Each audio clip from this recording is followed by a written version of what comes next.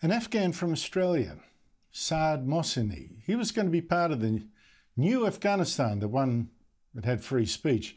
He went back to Afghanistan and founded his first television network, the MOBY Group, with news shows, quiz shows, information shows. He had 400 employees, including women, and including journalists of the Taliban named as military targets. In fact, 12 of his journalists were killed before the fall of Kabul. Saad Mohseni has left Afghanistan, is now in London. He joins me now. Saad Mohseni, I'm so sorry to be talking to you under these circumstances. Can you explain why did the Afghan government fall so fast? Why was there so little resistance to the Taliban? Well, I mean, there are two factors. I don't entirely agree with Greg. First and foremost, the Americans built a military in the mold of the US military, heavily reliant on contractors for logistics, for maintenance of aircraft, for planning. And when they left, they took all the contractors with them. So the Afghans couldn't maintain their aircraft. They couldn't supply fuel and ammunition to their soldiers around the country. They had no planners helping them. So it's almost like tying someone's hand behind their backs.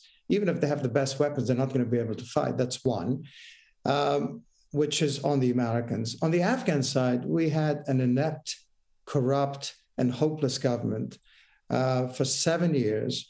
They politicized the military, completely destroyed it from within. And essentially, people didn't want to die for this particular president and this government. So it was a combination of factors. And most people thought, well, I'm not gonna die for this corrupt government. I'm just gonna switch sides.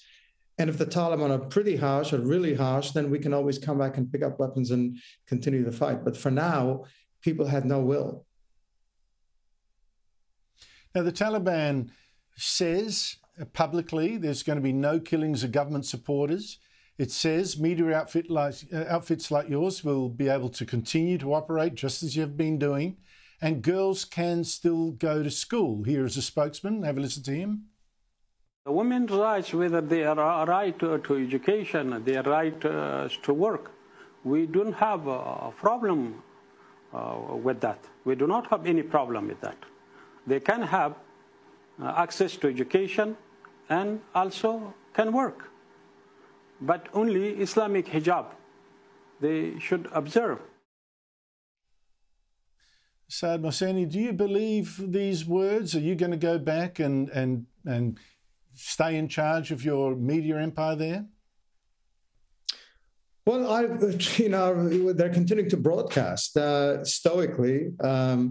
These young, courageous reporters are in the office, reporting live, interviewing people, including the Taliban spokespeople. As a matter of fact, a group of armed Taliban soldiers were in the compound a few minutes ago, which I just tweeted, just checking weapons and looking at the licenses and so forth.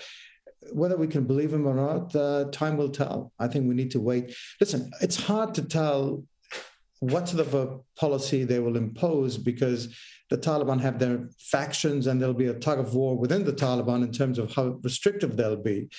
But for now, the only thing we can do is wait and see. They have been harsh in certain towns and they've been more gentle and accommodating in other towns. So, it's been mixed over the last few weeks as to how they treat people, opposition figures in the media and so forth. Saad Mohseni, I hope for the best for your journalists, for yourself, of course, and for the future of Afghanistan. Good luck. Thank you very much for talking to us. Thanks, Andrew.